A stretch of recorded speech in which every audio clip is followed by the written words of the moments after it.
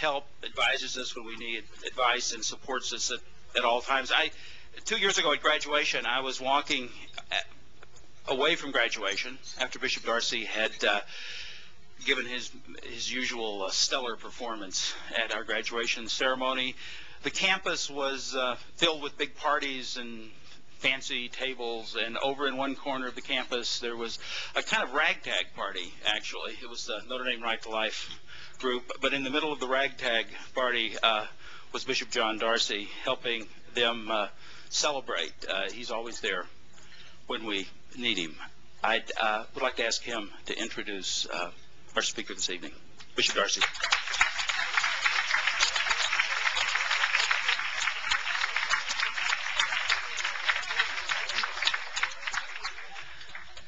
Thank you very much, David. I have a 45-minute introduction here now. But, David, I just, to see the enthusiasm of everyone, but especially the young people, undergrads, and for this seminar on a topic that's so critical, the culture of life. The second of three. Last year, the culture of death. This year, the culture of life. And next year, something that follows from that. Well, what is it next year? From death to life. Okay, agendas for the future. How many coming back for that? Anyway. So you should be congratulated, Dave, and for such an I don't know what that young woman meant when she said, "I'm in big trouble." I mean, but everybody that works with you seemed to understand what it meant. But I think when you're in big trouble, it means you're helping a lot of people. And so we commend you for that, and thank you for putting this together. I want to greet also my good friend John Cavadini, chairman of the theology department, and his wife Nancy, with whom I was with the other night because she assists the young college students, and I was privileged to give them an evening of recollection. The college students studying to be Holy Cross priests, and we had Mass in the old chapel where Father Baden is buried, and it's a replica of the chapel that was here when Father Soren came. So this place is replete with lots of history. It's a pleasure to introduce the Cardinal. I'll just give you a few little things. Cardinal George is a member of the Oblates of Mary Immaculate. This is a congregation that I am familiar with. I was auxiliary bishop in Lowell, Mass., the northern region of Boston, before coming here. 400 young men from that city, an old mill city, had become Oblates. So I know them, and they were started around 1816 by a Bishop de Mazenod. In the Holy Father's talk at the end of the Synod, a beautiful homily on the office of the bishop, he recounted a number of bishops who had been canonized in the last century. One was Bishop de Mazenod, who was the founder of the Oblates in Aix-de-Provence in France. They were a missionary group giving missions and trying, the Cardinal told me beforehand, to strengthen the faith which had been so much damaged by the French Revolution and so forth, and trying to bring it back. And parish missions, and in Marseille, where he was later bishop, among the poorest people there, and in a very short time spread all over the world. And that, I think, is what is special, especially as he spoke of his religious family, that he is an oblate of Mary Immaculate. The very term, an oblate, meaning you give your life, and you offer your whole life to Mary for the Church. The Cardinal was ordained a priest in 1963, I believe, and he was made a bishop, first in Yakima, then Archbishop of Portland, and then the pastor of the Great See of Chicago. But he was made a bishop in 1990. In that middle time, he seemed to use it fairly well. He was elected Vicar General, number 2 man. As he said to me, you have the Superior General of the Oblates, and then you have the Vicar General who does all the work. But and is an administrative position, but also traveled a great deal, and was what a wonderful preparation for his life later to have been so many places, mission places around the world, even, Bill, to Australia. So also, during that time, because he wasn't very busy, He obtained a doctorate in philosophy at the University of Tulane while he was teaching in the seminary. And later, while he was vicar general of the whole congregation, he obtained a doctorate in theology at the Urbianum, and I won't tell them, I can't remember the name of the dissertation, but it had a lot to do with faith and culture. The cardinal has played, although a bishop only 11 years, has played a significant role, really, in our conference. Right now, I don't know how he gets all these wonderful jobs, but now he's involved in the Committee on the Liturgy and working on translations, and he clarified all that for us recently. But we have elected him to 3 synods. The 3, I've never been to a synod, but anyway, he's been elected to 3. Why?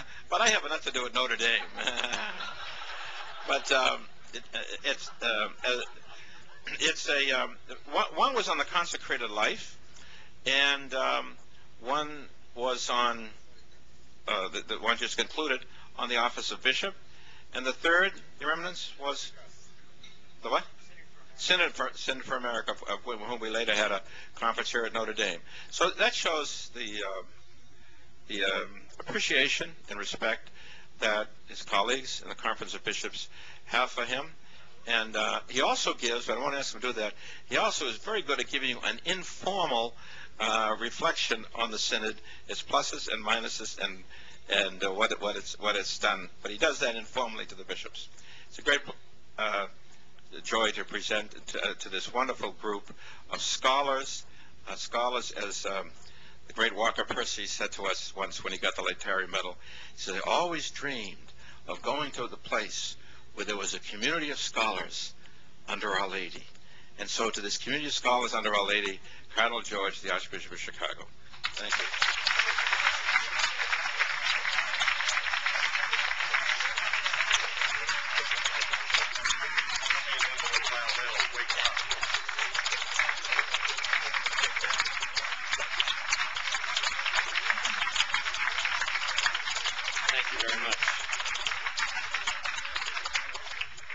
Thank you very much for your kind welcome and for the wonderful introduction by Bishop Darcy. I had the great honor of introducing Bishop Darcy to a group during our recent meeting, the annual meeting of the bishops in Washington in November, because he was being honored because of his work with campus ministry.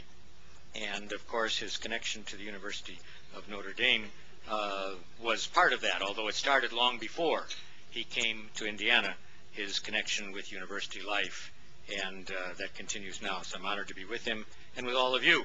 The real reason I'm here, of course, is because about 3 months ago I got a letter that started, I am in deep trouble.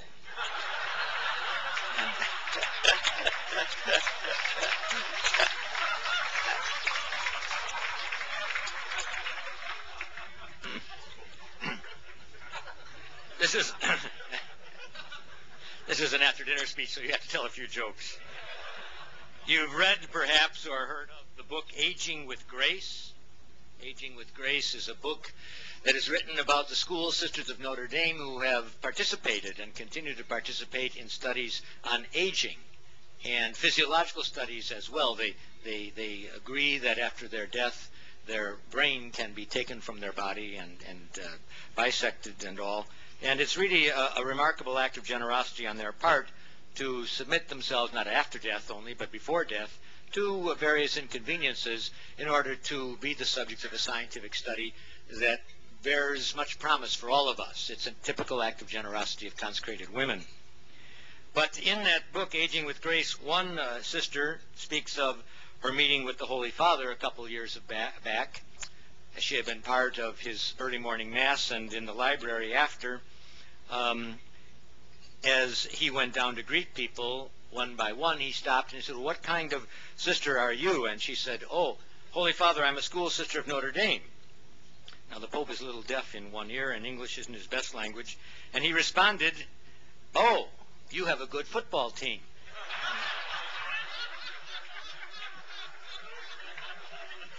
If you analyze that sentence, there are at least 2 mistakes in that papal statement.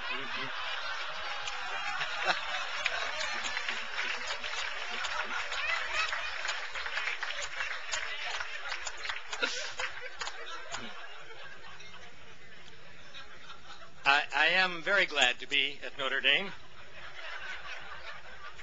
and very glad to be here for the close of this splendid conference on the culture of life, which is sponsored by an institute that I've tried to encourage, but in fact haven't given very much help to. So I'm glad that I can be a little bit of help tonight, perhaps. If speech is speech in a particular language is the primary carrier of culture, and this is the Notre Dame Center for Ethics and Culture, then conferences such as this, where a lot of talks are heard and important conversations take place, are of extreme importance for all of us. And I would like to thank, therefore, all the participants, especially the speakers, the center itself, and the university itself. Universities are one place where the church thinks, not the only place, as I think Father Hesburgh said once, but nonetheless a very important place, because universities, by the very fact of their title, are supposed to give us a much more universal vision, a much bigger vision of things, and to talk about first-order questions, particular concerns that will enable us to see where we're going. And I think the fact that the university hosts now a Center for Ethics and Culture tells us something about where we are, not just as a Catholic people, but as human beings at the beginning of the third Christian millennium. There's a much more self-conscious approach to culture, even among people who wouldn't consider themselves anthropologists or philosophers, or certainly not theologians. We hear the word a lot more frequently. And in the church, we hear very frequently what was mentioned by Bishop Darcy, the juxtaposition of the word culture with the word faith. We don't hear quite so often the juxtaposition church and state. Universities institute church-state relationships. But I think the reason why we've shifted from church-state studies, although that does go on and will continue to go on, to a greater emphasis on faith-culture studies is because the Church in the Second Vatican Council changed the way in which she thinks about herself. For several hundred years, particularly as a result of the ecclesiology of Cardinal Bellarmine, the Church spoke of herself primarily as a society, as a complete society, complete with all that she needed to fulfill her mission, which is similar then and the partner to a state, a nation-state particularly, which is also complete, has everything that it needs in order to fulfill its mission. And so in a sense you had two societies claiming authority over the same people as believers and as citizens. And so for hundreds of years the church-state conversation was extraordinarily difficult. Sometimes it descended into turf wars, but it was made difficult because two societies were vying for the loyalty of the same people. Nonetheless, it was the rubric under which the church entered into the public conversation as a society talking to a society, a church-state conversation. In that perspective, the law became the object of conversation again and again. And the contrast was always between the laws of a country, which tell us what we're supposed to do and how we're supposed to behave, and the laws of God, the moral laws, which also tell us what we're supposed to do and how we're supposed to behave. And in the topic of conversation that is the center of study in this conference and in the conference last year, namely human life and human death, the need to have the laws of a country and the moral laws somehow come into some sort of agreement, or else we live as people torn apart. That conversation is the primary conversation when you approach the church as a society and you talk about church-state relationships. That conversation is continued still today in a different kind of sense of what laws are about and whether or not human beings are capable of knowing the truth of anything, including the moral law, In that sort of skeptical framework, the church becomes not so much a source of truth as rather one more pressure group which organizes itself to change laws which aren't acceptable to us.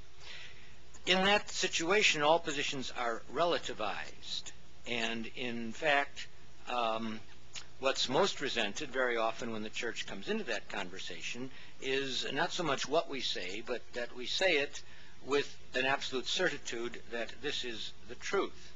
That claim to know something absolute in the realm of morality is far more outrageous today than any particular conclusion we might make about cloning or in vitro fertilization or abortion.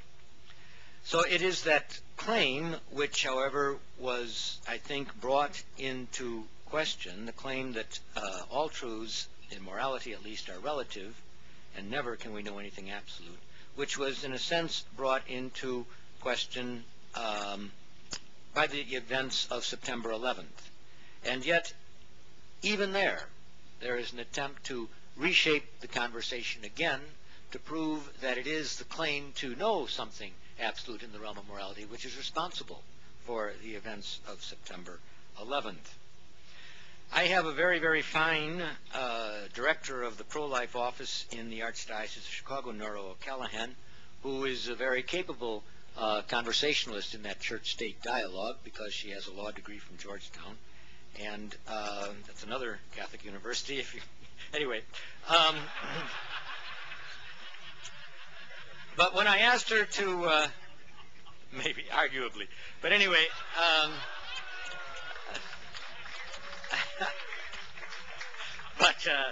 I asked her to reflect a little bit from her point of view of what we might expect in that conversation on church-state relationships and the conversation around laws pertaining to human life and death. What do you think might come out as a result of the terrorist attack on the 11th of September? And the next few paragraphs here are hers, and I'd like to read them to you because she says it very well. The nation watched in horror as symbols of our nation's power were turned against us. Airplanes as weapons, skyscrapers turned into crushing heaps to bury thousands. The military might of the Pentagon slashed open. Thousands of people, thousands of families destroyed in an instant for reasons that no one has quite discerned even months later. And now the question becomes, is it possible to maintain moral skepticism in the face of such events? The moral relativism that has become the lingua franca for the church-state conversation. She continues, while it would be wrong to reduce this tragic event to a morality play, it is also true that the event laid out in just a few hours a stark and riveting display of unadorned evil and death, in which the terrorists made no demands and offered no explanations for their mass murder, alongside of fundamentally good and generous actions, even to the point of sacrifice of one's own life. While September 11th meant many things, and we are still learning its painful cultural lessons regarding politics, economics, and security issues, many people have also seen, perhaps for the first time, the starkness of good and evil, life and death, played out before their eyes. Moral indifference and skepticism tend to crumble when confronted by such profound realities. Although the promoters of relativism have tried to shore up their philosophy, one senses that they are trying to convince themselves as much as anyone else. Only a week after the event, the New York Times Magazine printed a series of reflections on the tragic events, including the following. Are they moral monsters? Though we are being judged, despite our grief and loss, we cannot really judge. We are steeped in relativism, as confined by our narrative as the murderers are confined in theirs. We witness the violent assault of one narrative system upon another. People deeply enclosed in their sanctified worldviews were carrying out what they experienced as a sacred command to annihilate the other. That, of course, is the standard operating philosophy of the New York Times. But closer to home, well, no, that's simply true. I don't think they wouldn't mind my saying it. That's what they say. Closer to home, however, Dean Stanley Fish, who is the new dean as of a year or so ago, at the University of Illinois in Chicago, the Dean of Liberal Arts, and has been extraordinarily welcoming to a Catholic chair at the University of Illinois in Chicago. Not because, and he's a very talented man and a good conversationalist and a friend, not because he thinks what I say or you say has any scintilla of truth, but because he doesn't have anything to say that's truth either, and doesn't believe anybody can, and therefore you may as well have a chair of Catholic Studies, because in all these postmodern narratives that are bound, well, the Catholics have as much right to produce some kind of narrative as anybody else. And so we can take advantage of that opening. It's also an opening he kind of delights in, because he knows that Catholicism is the bête noire of many of his liberal compatriots. And so he takes delight. You know, it's his way of épater la bourgeoisie. It's his way of putting into everybody's face this chair of all things Catholic Studies. But nonetheless, when you push him, and here's what Nora says about him, a New York Times op-ed by Stanley Fish titled "Condemnation Without Absolutes," he agreed with what I had just read before from the New York Times, stating that there can be no independent standard for determining which of many rival interpretations of an event is the true one. Therefore, it is pointless to state that we seek justice and truth in response to terrorism, because the terrorists themselves claim to seek the same values, and no one is capable of judging whose view of justice or truth is correct. Instead, we should be honest and simply acknowledge that we are fighting for our preferred values, not because they are true or good, but because we like them very much, and we wish to defend them. If Fish is correct, we are apparently facing a test to see who prefers their values and narratives more. This is Nora now, not Fish. And who can mobilize more resources and sacrifices in support of these preferences. To state it is evil to intentionally kill thousands of defenseless human beings to make a political point, which is what I think most of us here would say, is to become a part of the problem, because such statements are irrelevant, confusing, and belong to the narrative systems that permit terrorists to kill thousands. In that particular conversation, therefore, you all know what we're up against, and it's something that is going to be with us for some time, despite the events of September 11th. Nonetheless, there's another conversation that I want to bring to your attention that I started out talking about, because I think it gets beyond epistemological postmodernism and the clash of narratives and relativism in moral theology and what kind of laws we should live under in a country when many of us claim that there are moral laws that are higher yet than our civil laws. It gets beyond that, beyond those church-state questions, to the more basic conversation about the relationship or dialogue between faith and culture.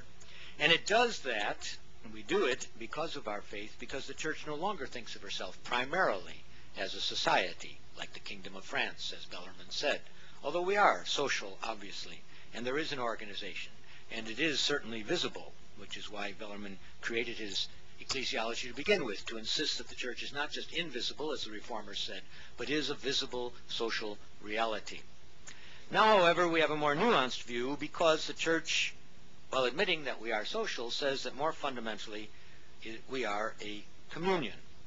And so it is the ecclesiology of communion that comes from Vatican II that pushes us to talk about faith culture rather than about church state. And in that conversation, the theology of communion tells us that who we are as Catholic believers is part of a network of relationships that are born or created among men and women in their being able to share the gifts that Christ wants his people to enjoy. Relationships are often born, aren't they, when you give someone a gift. If you give a gift at Christmas, it's because there is a relationship and it reinforces the relationship. If you give a gift to someone who you didn't know before, a relationship is born, the reciprocity is demanded. Gifts are the foundation of relationships.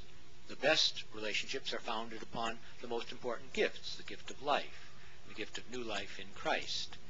So we are a part of a communion, which is a network of relationship that comes to be because Christ gives gifts that he wants us to share. And when we share them, They're from Christ, but we are then in relationship with one another. What are these gifts? Well, we know what they are. They're the gospel of Christ and interpreted in the teachings of the church. They're the sacraments, which are the actions of Christ, which make us holy. There is the apostolic governance, the basic elements of the church's structure as a community. When these are shared, then we enjoy a life that makes us one. We enter into communion with one another through the sharing of Christ's gifts. And we also enter into an impulse to share these gifts as widely as possible. That's what the church's mission is all about. We can't hug the gifts to ourselves or we'll lose them because they're spiritual gifts. You have to give them away or you won't keep them very long. And so the church is always a missionary church, eager to share the gifts as universally as possible. If, in fact, then, the church-state conversation, while it goes on and is of extraordinary importance, you know that, is nonetheless underpinned and sometimes undercut by this dialogue between faith and culture, who are the carriers of that conversation and how do we approach it?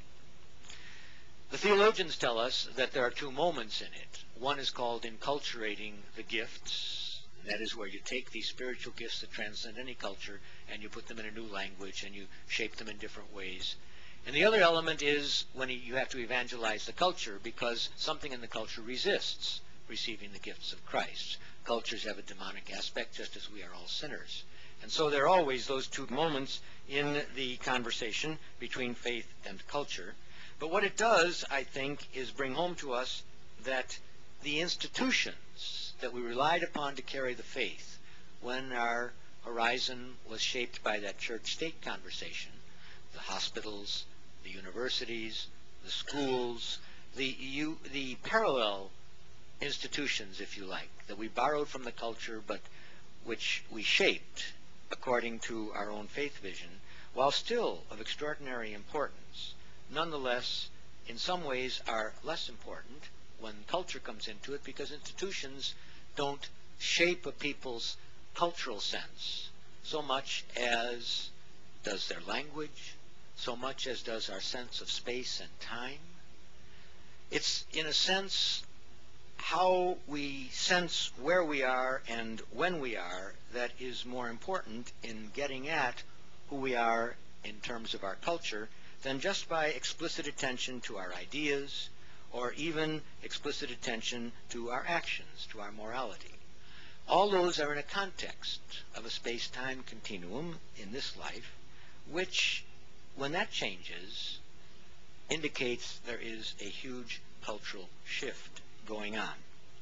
And that is why I would like to return to the events of September 11th, because I think, over the long run, as we live through this in the decades to come, we will see that something happened, I believe, there to alter our sense of space and to alter our sense of time. And when that happens, the culture shifts. Our space is no longer secure, as we imagined that it would be forever. Our time is no longer the same. You remember, I'm sure many of you, how we were told by one author about 10 years ago that history itself had come to an end with the end of the Cold War. This was simply to be a time now where we took the institutions of the dominant superpower and saw them become universal. There was a phrase by Henry Luce, who was the founder of Time magazine, as you know, which called the time from 1917 on the American century. That was the year when we rejoined the world. You know, for many, many years, we secured our frontiers, our space, and we lived in time that we ourselves had determined, dating practically everything from the beginning of our own nation, and confining history before that to medieval and ancient history that wasn't of particular importance. That American century, which began in 1917 when we rejoined the world, General Pershing returning to France saying, Lafayette, we are here, we've come back, We did come back, but on our own terms, and therefore it was an American century. That American century came to an end on September 11th, 2001. And we are back into the historical process, not on our own terms. And we are a country among other countries, no longer secure behind our own borders. There are those who would say that this is a tragic event. And of course, September 11th was an extraordinarily tragic event. But I would like to argue that the end of the American century is not something that is to be regretted, and not something particularly that is to be regretted by those of us who share a universal faith. For the last decade of that century was, it seems to me, an exercise in massive self-indulgence. The great scandal of the year 2000 presidential campaign was that we went through months and months of political discourse and never, hardly ever at least, spoke about foreign policy. We allowed ourselves to indulge the illusion that it didn't matter what other people think of us, that we were in the world but entirely on our own terms. And of course, if in fact all politics are local, as was our proudest boast at one time, and if that locus is the United States of America, then September 11th will be repeated again and again and again.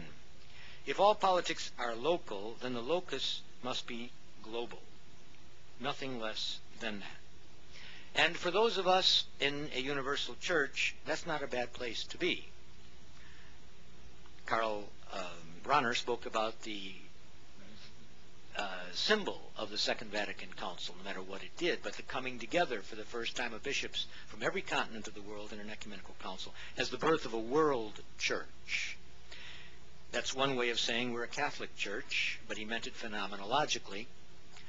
And I think that when we stop to look around and we recognize that the new era is truly global, we can say we've been there before.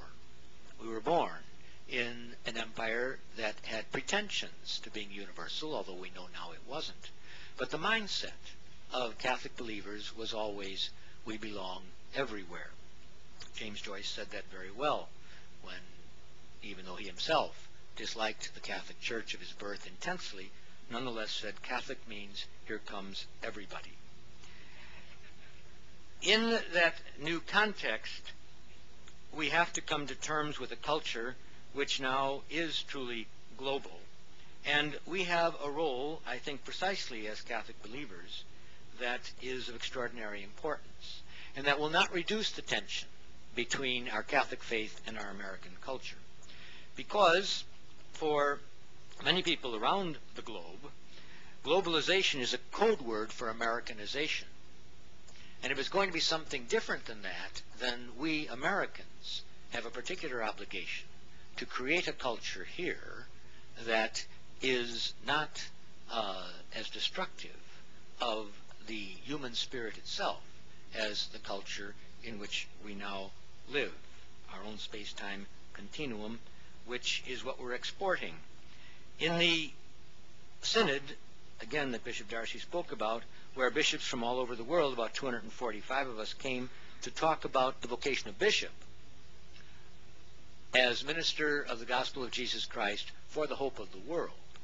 When bishops spoke about the world, the code word was always globalization. It came up again and again. It's the first time I've ever heard it used so insistently in a gathering of bishops, even an international gathering. And what came out of their sense was that globalization, while certainly a phenomenon that is out there and real, that it relates us all, creates its own space and time, creates therefore its own culture, nonetheless is very ambiguous. Some bishops spoke about globalization as a new opportunity because the global communications network, the electronic nerve system that puts us instantaneously in touch with everyone around the world, is a new moment, a new place, a new Areopagus, as the Pope says, a new means for preaching the gospel of Jesus Christ. And so that's something good. It's also very good that this universal network of communications enables us to be far more sensitive to the situations where human rights are abused or are taken away. There are enormous communications networks now that are able to address questions without ever getting people together. The very first universal movement of this sort that I saw was the campaign against landmines a couple of years ago. That there wasn't a single meeting held in any particular physical locus. It was all done through the internet and through electronic communication. And because of that, a treaty was born, which I think is a true benchmark in the way in which we have to address the results of warfare. And if it can be done in regard to landmines, it can be done in regard to a lot of other things as well. It makes things like that possible, and that's very good. But more often than not, strangely, instead of being seen as a positive development, globalization was regarded as a very negative phenomenon by most bishops. Why? Because the communications network that make the sharing of ideas possible also make the transfer of capital extraordinarily easy. At the push of a button, resources can be transferred. And when resources are transferred, then people have to follow. And so homes are disrupted, and we live in an age of immense forced immigration, whether for political or economic reasons. And the network of business relationships and of economic relationships that is carried by electronic globalization isn't something that is seen with great glee by a lot of people in countries who regard themselves as marginalized now in this new global economic order. Whether the economic analysis is fair or not, and there are a lot of questions about whether it is and what in fact the economic benefits or difficulties of globalization might truly be, the popular sense that our moving into global space as economic agents is deleterious for many, many people in other parts of the world, and that we reap an unfair benefit from it, gives birth to a lot of resentments against us. And the Pope always says that every economic system has to be judged by what it does to a human being, that we can't be cogs in an economic machine. And by those standards, we have to keep studying the new global economic order, even though it's very difficult to do so. And we can't simply allow that easy judgment that, well, all it does is increase poverty, which is the conviction of many, many bishops, and I'm sure of their people, without having studied it very carefully and without addressing it from a justice issue, if in fact it does that, or where it does it. I'm convinced that it's a little more difficult to analyze than some of the analyses we heard in the Synod. But nonetheless, there is that. But even more profoundly than the economic problems of globalization are the cultural problems. If globalization means the exporting of American values, then through this same electronic communication system that also gives us TV shows, the family life of nations, very different from our own, is destroyed as far as they can see it, and values that corrupt their own traditional way of life are exported, and they have nothing to say about it, and they are hugely resentful. So I think that what we have to face is that what we are exporting is a culture of desires, desires fomented, desires made visible, what John Paul II calls consumerism, and that we have created a kind of a corporate hegemony for many people, at least, the way they see it, that in fact separates individuals into private worlds based on their desires and makes common goods inaccessible. To the extent that we have done that, and this has to be much more nuanced than what I'm saying. It is, after all, just an after-dinner speech. But to the extent that there is an element of truth in this kind of fear of globalization, we have, I think, as Americans, our work cut out for us. And yet, in another way, we don't. No matter what we do, I think something else is going to happen. We're not an exception to the laws of history. We're not an exception as we might have imagined we were before September 11th. Perhaps the great irony is that the culture that we have largely created here and exported around the globe has, or will at least, destroy American civilization itself. If it does extinguish the human spirit, then it will also extinguish our own. And to the extent that that is a real threat to us, then the faith-culture dialogue begun a generation ago prophetically with the Council is the most important conversation we can engage in today. The global order will not be America writ large. We will be subsumed as much as the Afghanis into something very different. How different it will be and what shape it will take is something that I think we can still do something about. For in the collapse of an old order, another always takes its place. There will be order. We resist anarchy. And what will take its place will be global in some sense.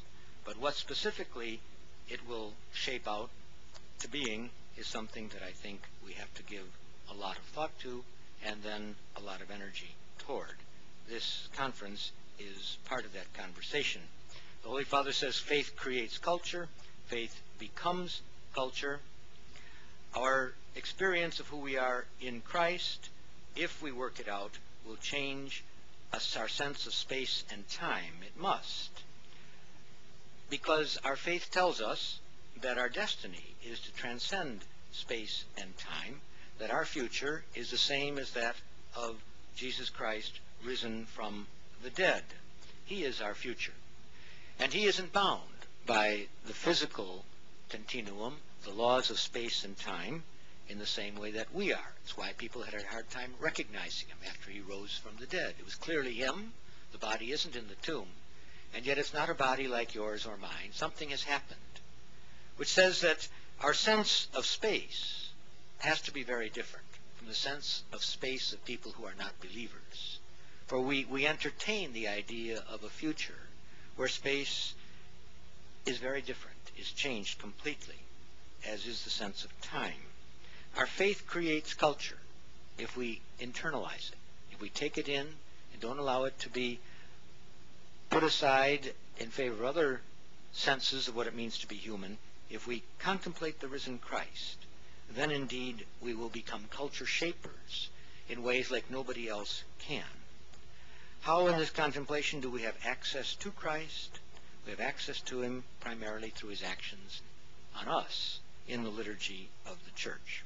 Christopher Dawson, who was an enormously important analyst of culture, particularly culture shaped by the Catholic faith, pointed out a generation ago the preservation of her liturgical tradition was one of the main preoccupations of the Church in the Dark Ages that followed the barbarian conquest, since it was in this way that the vitality and continuity of the inner life of faith, which was the seed of a new order, were preserved.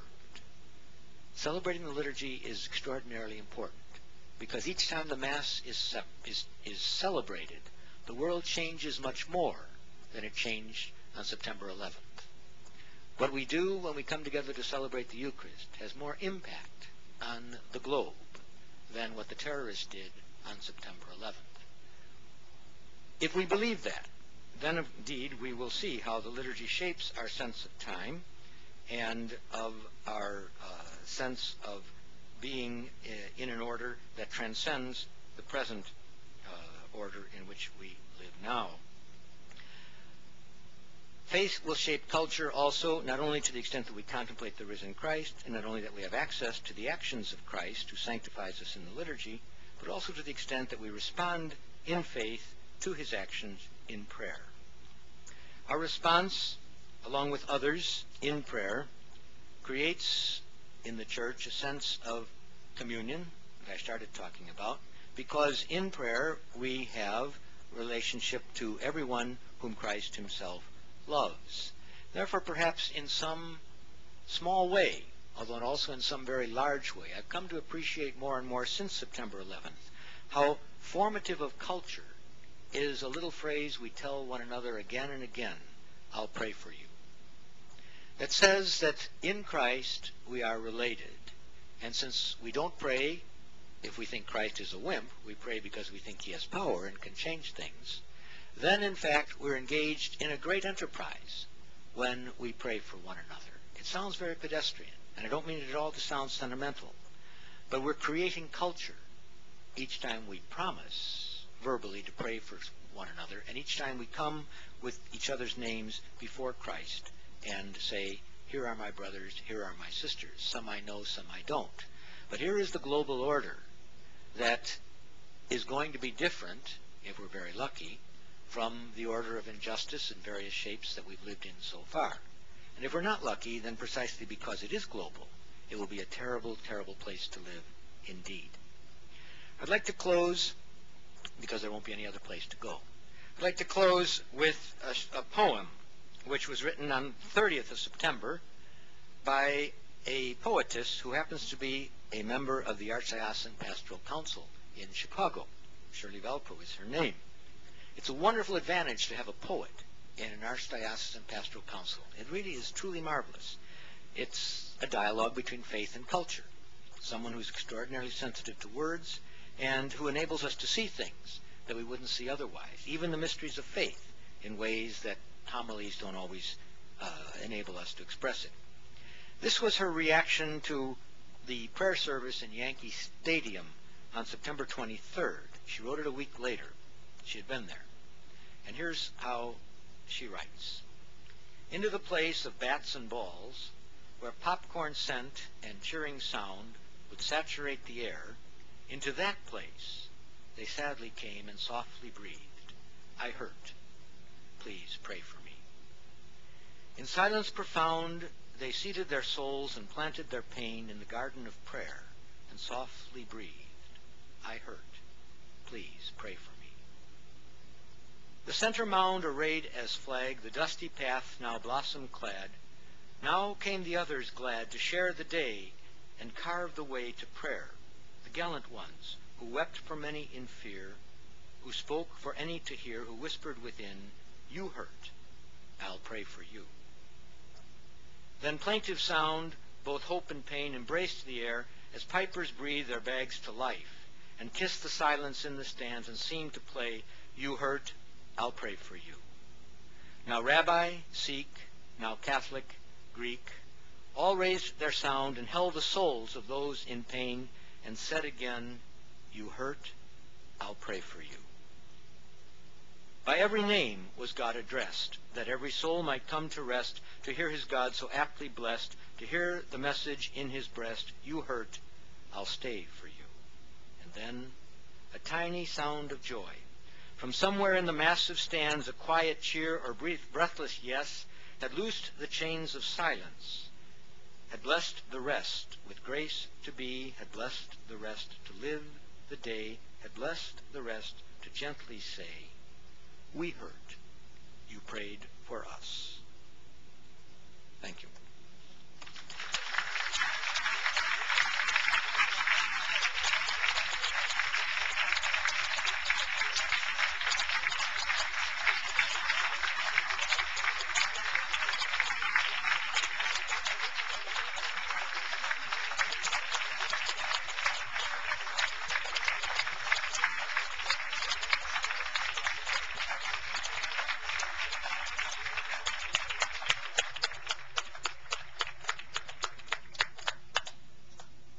Thank you, Cardinal George. We've had three distinguished prelates at the podium tonight, and I have to give you some closing words. I am in deep trouble here. I did a thread that's run through the three evening presentations, like this magnificent talk tonight by George Weigel, Alistair McIntyre, and Cardinal George, has been the importance of gift, of generosity, of giving. And a lot of people have asked me how I managed to put together this conference in its complexity. And of course, the answer is I didn't put it together at all. I am the recipient of wonderful gifts, and I'd like to say thank you to a few people for just a moment, and then send you on your way. First of all, to the staff of this magnificent CCE, where they've kept us fed and the temperature is controlled and the mic's working. Harriet Baldwin runs all this. To the many faculty members around the country, people like Joss Hochschild and Becky DeYoung, who brought buses and vans of undergraduates here. To our to the invited speakers, John. Yeah, John Haldane's calumny against me was that I get these wonderful invited speakers by taking out big ads in Catholic magazines and then shaming the people into showing up. I only have one thing to say to John, and I'll make it brief, which he doesn't usually. John, it worked, okay? Actually, I'm blessed with great friends in the world, and I exploited every one of them. We never talk about money when I invite people to come. After we feed all these hungry undergraduates, we divide up what's left and pass it around. I'm not going to invite any of the people we had back for next year because they might say no, but I would suggest they watch the Catholic magazines about March and see whether they'll be here next year or not. And I'd like to thank my staff who really do all of the work. Margaret and Darren were insubordinate tonight. There are only three kinds of people who work at the Notre Dame Center for Ethics of Culture, and Culture, whatever we're called. Those whom we've never paid, those that we paid for a while but don't pay anymore, and a few that we pay a little bit and they're about to slip into the second category, and some of them don't know that yet. James Kruger, Aaron Potter, Darren Davis, Chris Toner, those are some of the people who work for us, and most of them are not in that third category, I can assure you. Most of all, Margaret Watkins Tate, who spoke up here before and said those insubordinate things. Many of you who've worked at this conference know that Margaret does all the work at the center. She does all our graphics work. We've had many questions about which New York graphics designers we have. Margaret does all of that. She edits all of our documents. She answers the mail when I enter mail, and those of you, she does absolutely everything. And what you don't know is that she does that in her spare time. She's a brilliant young moral philosopher writing on Hume and Aristotle, and alas, I've retarded her progress as long as I could, but her thesis will soon be finished and she'll be taking a job this year. So those of you who would like to work, we have young people in the audience for virtually nothing. We have blueberry muffins almost every morning. Margaret's job will be open. Seriously, we hope someday to be a bit different kind of operation. And I ask your patience, those of you who sometimes didn't get emails answered immediately, working very hard. We have lots of projects, but I especially like to thank the graduate students. Darren Davis was there with Margaret, drove up here, spent the last 2 weeks, took time out of his life. He's at St. Louis University now. His father's very ill. Ask your prayers for his father. He drove up here and has been working nonstop for the last 2 weeks. And alas, first category of worker for the Notre Dame Center for Ethics and Culture. Thank you very much, Darren, for coming up here.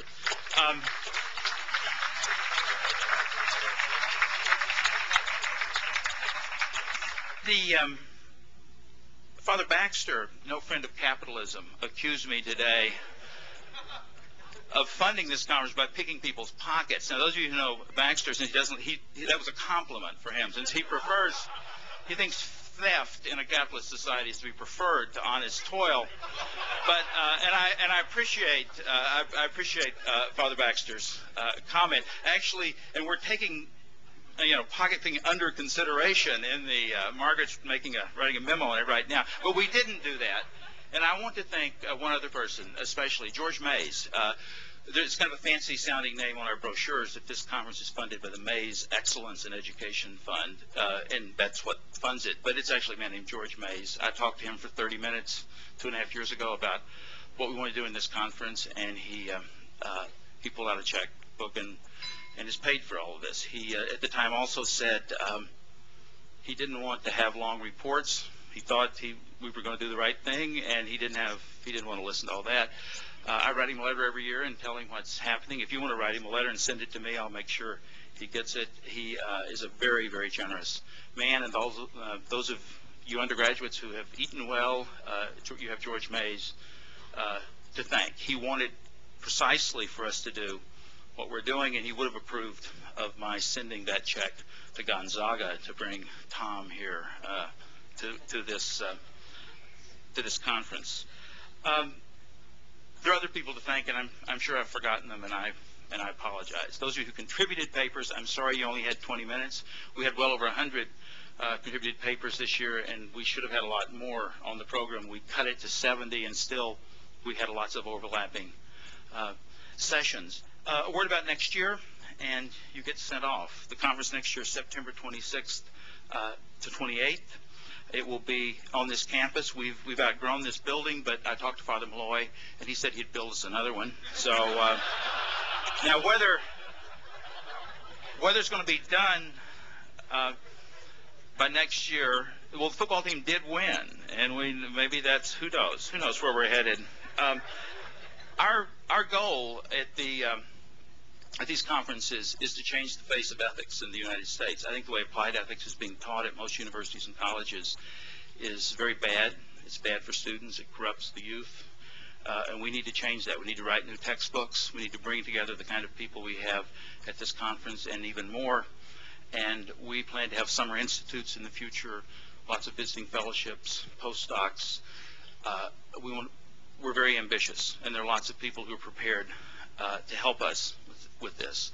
Our target right now, and the reason we wanted so many undergraduates to be here, is we need to create intellectuals who can fight the battles. The real battle, of course, for the culture of life goes on with people like Margaret Garvey, who's here tonight, who goes out and works with the most disabled people in our society, lots of people like that. Those of us who aren't that good, we write books and articles and give talks. But our battle is important too. I talked to an undergraduate after Alistair McIntyre's magnificent talk last night, and she said, what I want to know is how to be like Alistair McIntyre. Now, I did tell her to give that up. I tried that. I was very unhappy for 10 years after I first got to know Alistair trying that, and I got over it, and I told her to get over it. The 20 years since, I've been a much, much happier person. But to get to Carnegie Hall, you practice. To get involved in this intellectual fight, you study. You have to read John Rawls' prose. You got to do all those things, and I hope some of you are encouraged to do those things. I was talking to Cardinal George earlier. I don't know how many of you read Ronald Green's ethics report on the cloning incident last week, but we have an instance of, I think, sort of a prime instance of the kind of bad ethics we have to overcome. Ronald Green, a very distinguished academic, argued that human embryos created by cloning are so different from anything we've ever had in the past. We have to consider them something new in nature, and he proposed what seems to me the chilling name, activated eggs. It would be easier with that name to do what we know we shouldn't do. There's a lot of work to be done here, and the undergraduates who are in this room are among the people who will be doing it, and the graduate students and people who've come to this conference. Next year, September 26th to 28th, we will convene here again. Watch those magazines to see who will be here. The fire marshal told us we can't get any bigger. Seriously, we're at max down here, but we'll figure out some way, because I have a feeling there will be more people who want to come. I would like two very practical details at the end. If we don't have your email address, we'd like to send out some more information and keep you up to date on some of the things we did here. Please just drop us an email. You can find our email address all over all this propaganda you've seen. Drop us your email address so we can find you. We'll be in touch. Many people have asked about our publication plans for papers. Things are complicated. You will have noticed that we have we've had some video cameras around. We have videos of some of these talks, which we will be making available. I would like to post some of the papers delivered here on our website right away. If you would like your paper to be posted right away, send it to us, and we will get it up. We'd like to build a community of people dedicated to certain ideals, and these two conferences we've had are the beginning of that. Next year, it's From Death to Life, Agendas for Reform. We'd like to do things slightly more, we'd like to discuss slightly more concrete matters, but you send us something along and we'll see if we can fit it into the program. Thank you again, finally, all of you for coming. It seems to me it's been a stimulating weekend, and Notre Dame has been happy to have all of you. Thank you, and thank you again, Cardinal George. Good night.